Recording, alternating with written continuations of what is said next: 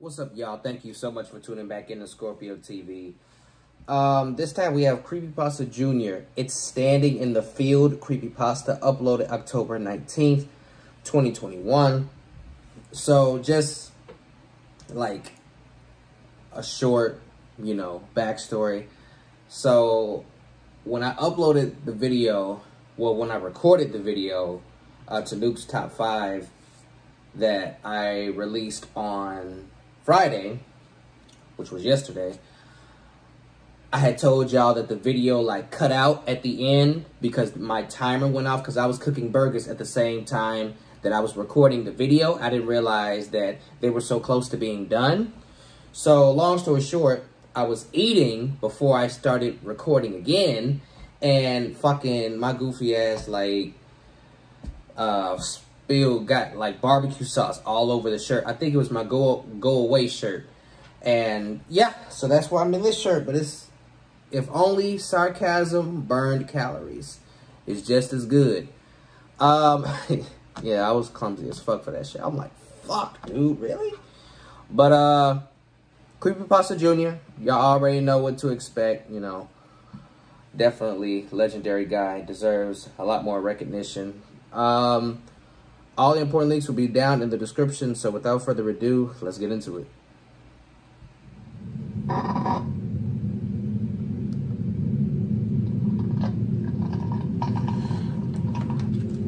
Let me relight my candle.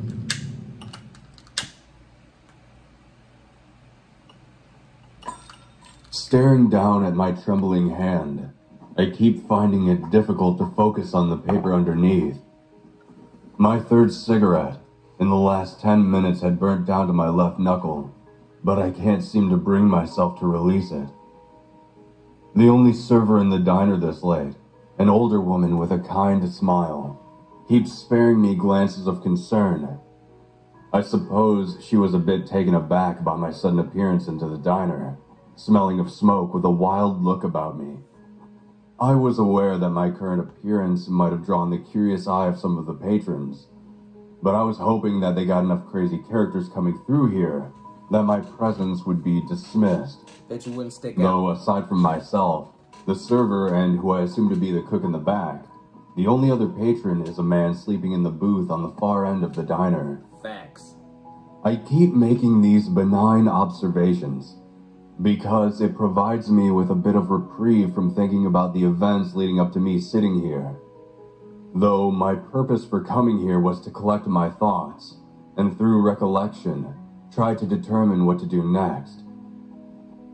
I've lived in the same exact house for the majority of my life. It was my parents until they wanted to retire somewhere with a bit more atmosphere. I honestly didn't understand their reasonings, but they ended up leaving the house to me. The house sat on 10 acres of land, and it brushed up against 2 adjacent farms. You just came up. Our home used to belong to a farmer, but he passed away, and the house was placed on the market when my parents purchased it during my early years. Good shit. One of the neighboring farmlands actually used to belong to the house's original owner, but I guess that land had been sold off to someone willing to work the land. My parents didn't mind, as they weren't looking to take up the shovel. They were just looking for a quiet slice of the South to call their own. They left the house to me, an unexpected yet welcomed gift. Years progressed and life was peaceful, albeit a tad lonely. I was never really a social person, even in my youth. Hey. Friends came and went like the passing seasons. Facts. And I couldn't be bothered to seek out new friendships. Facts. Most of my social life comprised of me working. Facts. I wasn't unfriendly to my coworkers, but my work was always my priority. The occasional invitation to a gathering of sorts fell off, as I rarely took days off. Right. This was becoming apparent to my supervisor, who looked at me with uncertainty. He spoke how grateful he was for my efforts, but for all my years working here, I had never taken a vacation or even a single sick day. Oh, you goofy as fuck. His worry for my health was apparent, though I showed no signs of fatigue. About a month and a half ago, he came to me and told me that he wanted me to take a bit of time off. This came as a bit of a surprise, and before I could object, he held up a hand and told me that there was more to life than simply working non-stop. Facts. I withheld my objection. and he began rambling about enjoying the simpler things in life. He said that I needed a break, and that stress was not always a visible thing. Facts. With a heavy sigh and not wanting to hear him go off on another tangent, I agreed to take some time off. You've been speaking facts this whole video. Almost immediately, it became apparent that I had no hobbies or desires outside of working. And it's probably all gonna go to My shit. life up until then was plagued by routine. It's all gonna go bad. And once that routine had vanished, I was left in the dark, so to speak. At first, I spent a few days mindlessly binge-watching television until I couldn't stand the repetition. I then decided to start walking around my property outside. I felt getting a bit of fresh air every day would do me some good and give me a bit of perspective. During the mornings, I'd walk down to the mailbox that stood at the end of my long driveway, and in the evenings, I'd wander around the edges of the fields. Then, I'd return inside, make a bit of food, and return to the television until the next day. Towards the end of September, during one of my walks in the evening, I experienced something odd. As I walked the length of the cornfield, I felt eyes upon me, from some unknown source. I paused and looked around, not seeing anything in the vicinity. I continued my walk and returned back to my house. A few more days passed, and at the beginning of October, as I strolled along the dirt path taking in nature, I paused again. In the other field across from the one I was currently standing next to, where I had previously felt someone looking at me, I could see someone standing next to it. Here we go. The sun was dimming, so it was quite difficult to make out who it was. But as I stood there staring, I watched as it slowly faded back into the cornfield, disappearing from view. It must have been a trick of the light, I assured myself, or maybe one of the neighbors was just checking their crops for some reason. Instead, I gave that field a wide berth and returned home. That brings us to now. It was just another day filled with chores and the occasional sitcom. It was early in the evening when I was finishing up an assortment of dishes. I glanced out of the kitchen window and felt a plate drift from my fingers and shatter in the sink. Something was standing in my front yard. It looked very much like the shadowy figure from a couple of weeks ago. I couldn't be sure if it was the same one or not. It seemed like it was wearing a black cloak that encompassed its entire body. I walked from the kitchen over to the front of the house and stepped out onto the porch. As I did, I turned on the porch light, which cast a weak beam towards whoever it was. I stood as stoically as I could and stared at this person. I called out to them, asking if there was anything I could do to help them. In my mind, this was clearly some Halloween prank orchestrated by some kids of the town. I don't know about that. I told them that this was all very amusing, but that they should probably leave now. It just remained motionless, just a handful of yards away from my house. I descended my porch steps and took a few steps forward towards whoever it was. I asked them sternly to please leave, but just as the words left my lips, I felt my voice drift off as I could see it much better now. It wasn't wrapped in a black cloak. That was just its skin. Its body shimmered with an unknown wetness. It was wearing some type of torn and tattered rags as clothing. Its jaw hung slack from the rest of its skull.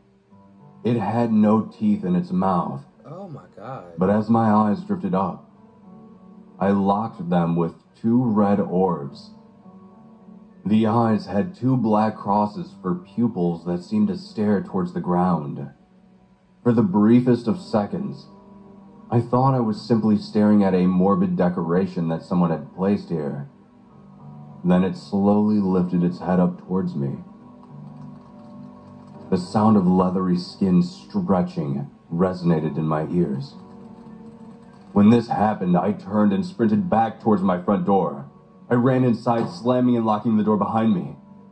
I ran into my living room and picked up the landline to call for help. As soon as the receiver touched my ear, all the power in my house cut out. The phone was dead silent. Footsteps. Footsteps echoed behind me as I heard something ascending onto my porch. I turned and watched through the blinds of my window as the figure walked the length of my porch. Shit. It pressed a single hand on the glass of my front door, and with a shove, the glass shattered inward, sending shards in multiple directions. I ran up to the second floor of my house and into my bedroom. Panic was sapping my breath from me as I looked for something to defend myself. The lightless interior of my bedroom was hampering my efforts. That's when I recalled my lighter. I pulled out my Zippo, holding it aloft and igniting it. I searched around for something, anything I could use against it, when I heard a creak of the door behind me. In my haste, I had forgotten to lock the door. It towered in the doorway and rested each of its gangly hands on the frame, as it almost pulled itself inside my room. How the fuck did you forget to lock the door? It wheezed and exhaled with each step it took. Whatever this thing was swiped at me with its stick-like arms, and I fell back, dropping the lighter next to my bed. In seconds, my entire bed became engulfed in crackling flames. The brightness filled the room, and I saw this creature in all its horror. It looked like a walking corpse, but not quite. It shuffled and moved deliberately. Stringy black hair clung to the sides of its scalp, and its jaw swung loosely with each exasperated breath it took. That's so disgusting. The fire was beginning to spread throughout my room, and I knew it was only a matter of seconds before the smoke would do me in. I tried to crawl around it, but the creature grabbed me by the wrist, lifting me up. Damn. Despite its frail appearance, it was strong enough to lift me off the ground completely.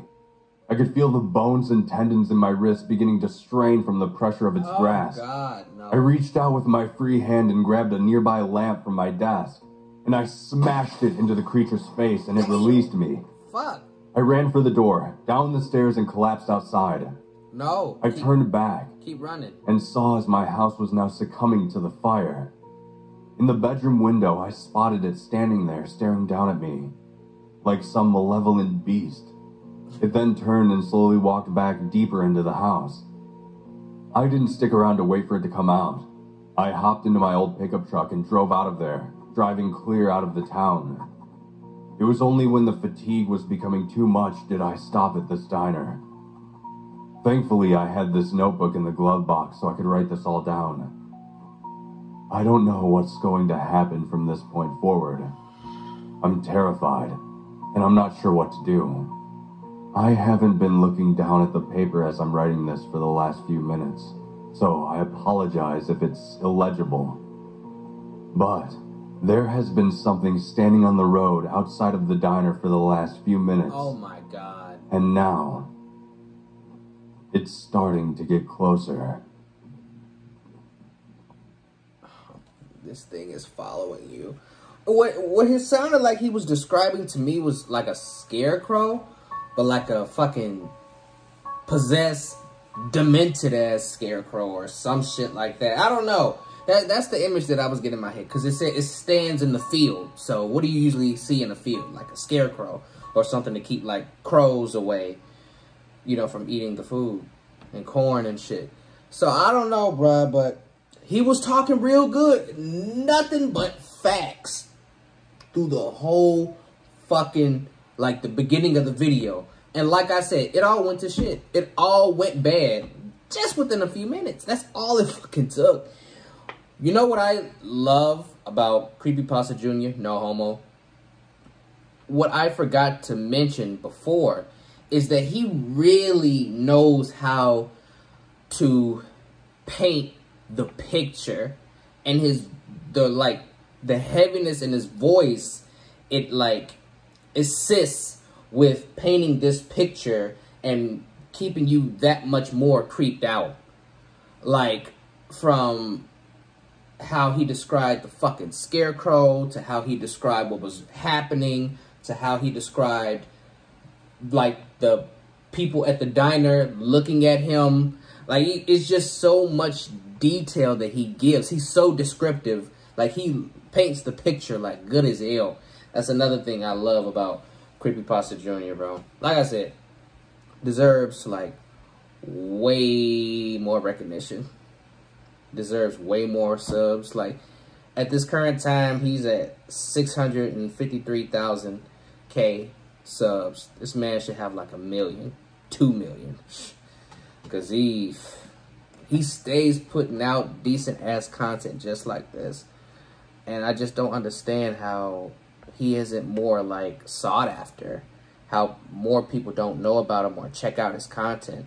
They don't know what they missing out on, because I think I believe, just like Dr. Horror and Mr. Nightmare are the two that introduced me to like horror in general when it came to the scary shit, but they were more like scary stories. Creepypasta Jr. was my first official creepypasta guy, and then I just you know, picked up on like Creeps McPasta, Mr. Creepypasta, Mr. Creeps, King Spook, and people like that. Actually, one of my most popular creepypasta reactions, if I'm not mistaken, is Creepypasta Jr. Something about like the monkey toy from like Toy Story 3. Like, well, that was the picture that was shown what the toy says when the batteries die, or something along those lines. If I'm not mistaken, that's Creepypasta Jr. That's like one of my most popular reactions. It's one of my most viewed ones. So, dude, like, and that was like a couple years ago. So I've been on to this dude's content for a while, though. Dope guy, you know, fucks with him real tough. So if you guys want to see more of these Creepypasta Jr. reactions, along with the other Creepypasta guys, please let me know. You know, in between the scary videos I watch and the occasional vlogs that I do, I have no problem throwing in a Creepypasta story every now and then. So just let me know. Thank you guys so much for watching the video. I hope you enjoyed. I hope you drop a like, a comment, share the video, support the channel. Make sure the bell icon is tapped so you will get notified every time I drop new content, which I do Mondays, Fridays, and sometimes Saturdays. This video is done. I want you guys to stay safe, stay blessed, stay humble. Until next time, I'm out.